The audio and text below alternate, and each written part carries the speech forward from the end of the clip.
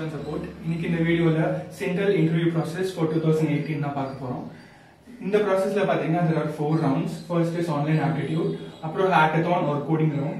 Third is technical online test. Fourth is general HR. First பாத்தீங்கன்னா aptitudeல 90 questions கொடுத்திருக்காங்க, which is split into 3 sections: quants, logical and verbal. இதுக்கு உங்களுக்கு ஒரு 60 minutes கொடுக்கறாங்க. The people who are clearing this round will go to the next round, hackathon. Hackathonல பாத்தீங்கன்னா உங்களுக்கு ஒரு coding scenario கொடுத்துருவாங்க. அதுக்கு சொல்யூஷன் கண்டுபிடிச்சு அந்த சொல்யூஷனுக்கு ஃப்ளோ சார்ட் நீங்க வரையணும் and you have to code the same. இது பாத்தீங்கன்னா உங்களை ஒரு டீமுக்கு 5 பேரா பிரிச்சிருக்காங்க. You have to discuss among yourselves. அதுக்கு ஒரு பெஸ்ட் சொல்யூஷன் கண்டுபிடிச்சு அதுக்கு ஃப்ளோ சார்ட் வரைஞ்சி you have to code the solution. இதுல கிளியர் பண்றவங்க எல்லாம் third round technical online round போவீங்க. டெக்னிக்கல் ஆன்லைன் ரவுண்ட் பாத்தீங்கன்னா 30 minutes. இது அதுல வந்து questions will be based on Java, OS, software engineering and DBMS ல கேட்டிருக்காங்க. இதுல கிளியர் பண்றவங்க general HR round போவீங்க.